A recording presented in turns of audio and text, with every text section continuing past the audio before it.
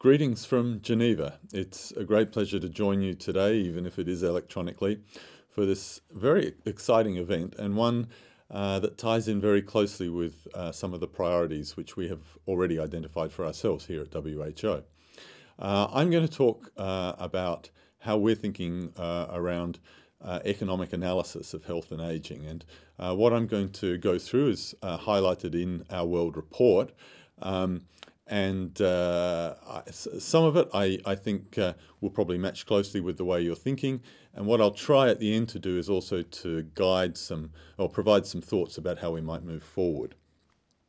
So if you look at our report, you'll find that we're fairly critical about current models.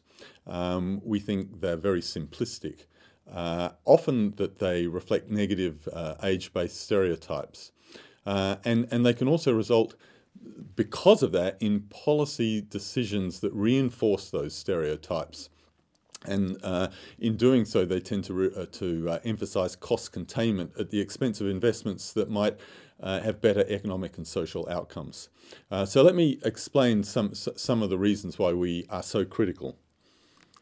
First of all, there are some very key misconceptions, and if I go through them one by one, the first is this general assumption in political discourse that expenditure on older people is a cost. So what you'll see in our report, that instead of thinking about expenditure on older people as a cost, we reframe it as an investment. And so if you think about things like health systems, long-term care systems, the expenditure on education to provide lifelong learning, creating age-friendly environments and social protection and so on, all of these things are actually investments in older people. And if you make those investments, you expect a return. And the return can be direct in terms of benefits for older people, so that they may have good health or greater mobility and more financial security. But the benefits also hold for society. And those benefits are a return on the investment, so that if you invest in health systems, you can create individual well-being, but also improve workforce participation. You can allow people to continue as consumers and to act as entrepreneurs, to make investments, to have innovative ideas and contributions to society, and to have other social and cultural contributions. And also, in making these investments, you can reinforce social cohesion. And it's this last point that I often hear when I go to places like China, that the investments they're currently making in long-term care and healthcare are investments in social cohesion. So I think it's important to think a little bit differently from the start about expenditure and move from this idea that it's just money into a bottomless pit to one where you realize that it's money that you spend with an expectation of a return. The next misconception is there's a widespread idea that there is such a thing as a typical older person. And of course, nothing can be further from the truth. So this is data from the Australian Women's Longitudinal Study. And it looks a little bit complex, but if you look in the first instance at the dark lines on the outside of these curves, what you will see with increasing age across the bottom axis is that the gap between those lines increases. And that shows that one of the hallmarks of older age is diversity. Older people, there's an incredible range in their experiences, there's an incredible range in their health status. And so this looks at physical capacity across the life course.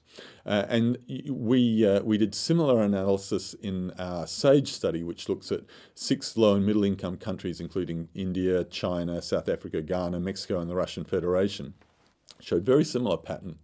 And it showed that there are some people at the age of 80 who actually have better health than your typical 20-year-old. Now, what we want to do, of course, is to try and make as many people as possible experience that good health in older age. But assuming that we won't do that overnight, we will always see this broad diversity. And so policy needs to cater not just for those fit and robust older people, but also for those who are frail and who need significant support and care. The other point we make in the report, and you can see on this figure, is that the lines between those outside lines are actually how well people are getting along financially. And what you see is that people in the most financial difficulty start at the bottom of the curves and stay there across their life course. And so what this shows is that this diversity of older age is not random. It's very heavily influenced by the cumulative impacts of environmental exposures across their lives, whether they be social or physical. Now, that's important because in terms of responding to needs in older age, we need to make sure we're not just simply reinforcing those inequities. And let me show you how that can happen. This is a figure from the Marmot report a few years ago in the United Kingdom. And what it looks at is life expectancy as the top line and disability-free life expectancy in different neighbourhoods of the United Kingdom. And what they've done is to look at neighbourhood deprivation. And so what you see on the left of the graph, and if you just look at the top line with life expectancy, is people who live in poor neighbourhoods tend to live shorter lives than those who live in wealthy neighbourhoods. The gap there is around 10 years. And so this is a reflection on what I was talking about before, the cumulative impact of their lifetime exposures of living in a more deprived environment has its ultimate impact in terms of how long people live. But probably more importantly, the line at the bottom looks at disability-free life expectancy. So what you can see there is there's an even bigger difference between people who live in deprived neighbourhoods and those who live in well-off neighbourhoods. So that if you have been poor and so either tend to live or come from a low-income background, the chance that you're going to survive into older age with some form of disability is actually quite slim. Now, what you'll see in the middle of this figure, and I think is important for the discussion today, is the band of the existing and planned retirement ages in the UK. And what you can see is that about 2/3 of people living in the UK today are already experiencing disability before they reach retirement age. And almost all of them live in poor neighbourhoods. On the other hand, if you increase the retirement age, the number of people who are already disabled before they reach retirement age will increase significantly. And again, most of those will come from poorer areas. So there's a core inequity in terms of the immediate response that's often offered to population ageing, which is to increase retirement ages. There is another inequity in that too, because the people in poor neighbourhoods actually will live for a shorter period of time than the people in wealthy neighbourhoods. So first of all, they will find it harder to live without a pension, and secondly, when they do get to enjoy it, they'll enjoy it for a shorter period than well-off people who probably don't need it as much. And so there's a double inequity here we need to be thinking about. Another manifestation of this idea that there is a typical older person is the widely used notion of a dependency ratio. Frankly, I find this as basically ageist and discriminatory. Dependency itself is a meaningless concept when applied to older people. And let me give you a couple of examples why. If you look at the European Union in 2009, the denominator of the dependency ratio, the people of traditional working ages, and you look at that group, actually 1/3 of them weren't working. And that's real figures from the European Union. On the other hand, even in poor countries, older people are significant contributors and can't in any way be thought of as dependent. So, for example, in Kenya, where most people won't have access to a pension anyway, and will have to pay for their own health care, the majority of smallholder farmers are 60 years or older, and smallholder farmers are absolutely crucial to food security in Africa. I don't think that can really be couched as a population group that's dependent. And even in the UK, where you have a country which with significant expenditure on older people, totaling in 2010 about £136 billion. When you look at the contributions older people make, they actually far exceed that figure. So that older people contribute £45 billion of taxation, £10 billion in other direct financial contributions, £76 billion through their consumption, and through other economically tangible contributions like social care and volunteering, another £44 billion, which gives you a net positive from older people of £30 billion. Again, where does the word dependency come from? The third misconception, which we try to change people's thinking about, is that population ageing is a major driver of healthcare costs. And this may be somewhat surprising to even you folks out there in Asia. First of all, when you look at the data, the link between healthcare need, which we know increases with age, and healthcare utilisation is actually quite weak, particularly in low-income countries. So, for example, in Africa, we know that older people are much more likely to have healthcare need. They're much more likely to be sick and require services. But for the same degree of disability, they're much less likely to seek help. So in low-income countries, there's already a big disparity between need and utilisation. Secondly, even if you look at high-income countries, healthcare utilisation tends to fall after 70, particularly if there are other options available through things like long-term care. And when you look at the demographics, a much better predictor of the cost of healthcare is actually the time to death. So the vast majority of health services that a person uses are in the last 18 months of life. And that doesn't matter whether you're 20, 40, 60 or 80. But what does tend to happen is once you get over 60 or so, the amount of money that's spent in that 18 months of life is actually also tends to fall. And so there was a very interesting paper in the BEARDj a few years ago which looked at demographic change in the United Kingdom from the perspective of time to death. And if you look at that, the demographic changes which you will see with population ageing actually lead to fewer people in the last 18 months of life and less pressure on healthcare costs, which is quite different from the way that is often portrayed in the media in terms of the economic impacts of population ageing. Finally, the relationship between age and cost is very different for different systems. So let me give you a couple of figures to show you how this works out in real life. This is data from the Torbay municipality in the United Kingdom. And what you see here is the spending on people by age group. And naturally, it does seem to increase across life. If you look at hospital-based services, here you see the figures that I was talking about, that after about the age of 70, however, the expenditure on hospital-based services tends to fall. That it does tend to be filled in by partly by the expenditure on community-based services. But what you see is left is long-term care. And if long-term care is available, in whatever form, it allows options for older people to choose rather than hospital or intensive community-based services. This is important because I think when we're looking at health expenditures, we can't see that as divorced from the need and provision of social care.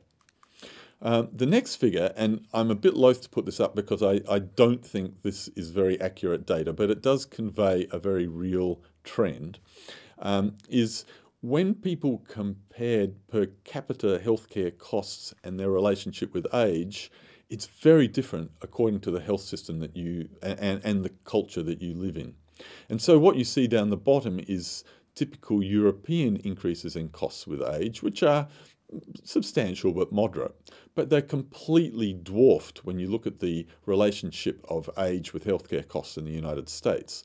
And partly that is that many people in the United States die in intensive care rather than lower cost settings. And also there tends to be in the health system in the United States pressures to intervene at all cost or at any cost. And so the system that you put in place is a very big influence on this relationship. And again, what that means is you can't just generalize and apply this notion of a very steep increase in costs with age to every system in the world. Finally, if you look historically, the evidence also supports the fact that ageing is really only a minor influence on increases in healthcare expenditure. So if you look at the United States between 1940 and 1990, which incidentally was a period of faster ageing than the United States is currently experiencing, 2% of that growth could be accounted because of the aging, by the aging of the population. The vastly biggest driver was technology-related changes in medical practice, increasing wealth in the community, because the richer you are, the more you tend to spend on healthcare, and just increasing prices. And so blaming aging for unsustainability of health systems is really exaggerating the impact that demographic change will have.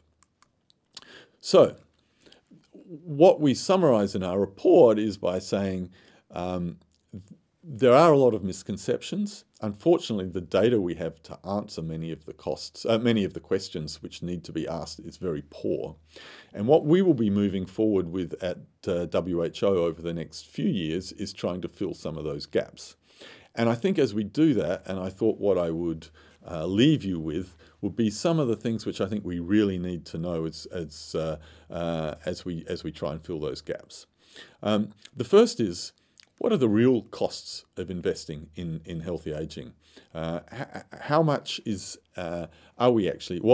How big an investment are we making in different areas? But more importantly, what are the costs of not investing in healthy aging? So if we don't invest in healthy aging, what is the cost for the older person in terms of their health and well-being? What is the cost to their family in terms of the need to provide care or the loss of an income?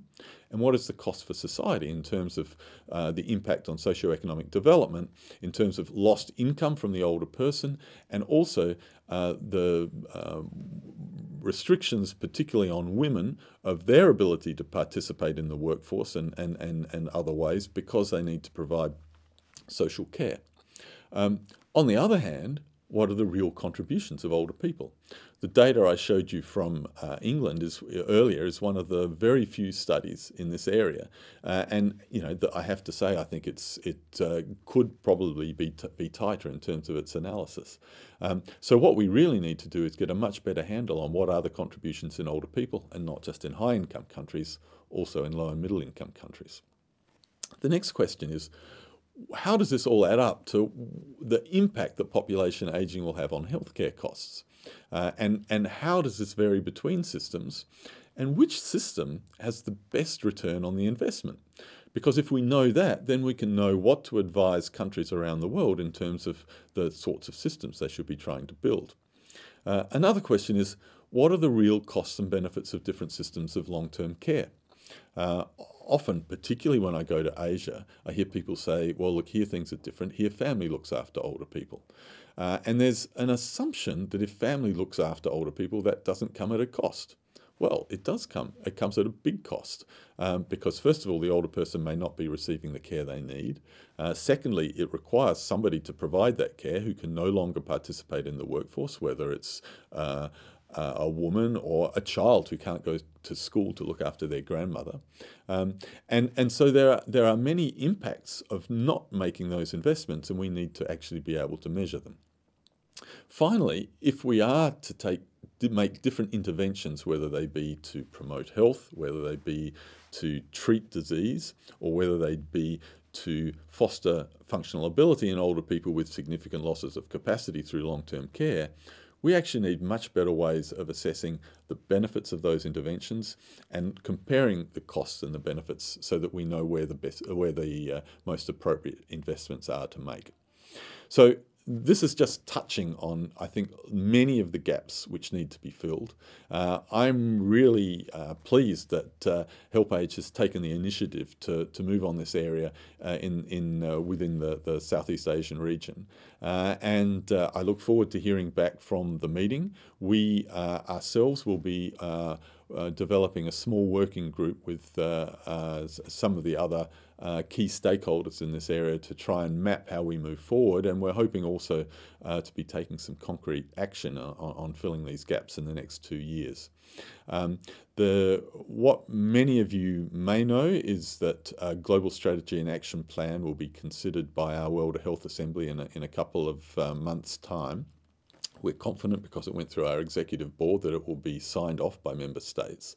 And it really maps a whole lot of actions that need to be taken over the next 5 years. The idea is that that can help us position us so that by 2020, the world is in a place to take concerted action on a decade of healthy aging. What we need for that decade is clear measures that we can hold our member states accountable to in terms of their performance. So I don't think in the 21st century it's any longer appropriate just to say, well, we need to do all these things. We need countries to say we will do them, and we need to have ways of measuring whether they're doing them or not, and we need to hold them accountable to that. And so I think this whole field of economics is a crucial area in terms of trying to help us identify what those indicators might be. So I think this is a terrific idea of HelpAge. I'm sorry I can't be there personally, and I can't wait to hear a summary of all the discussions that you're going to have. I'll see you later.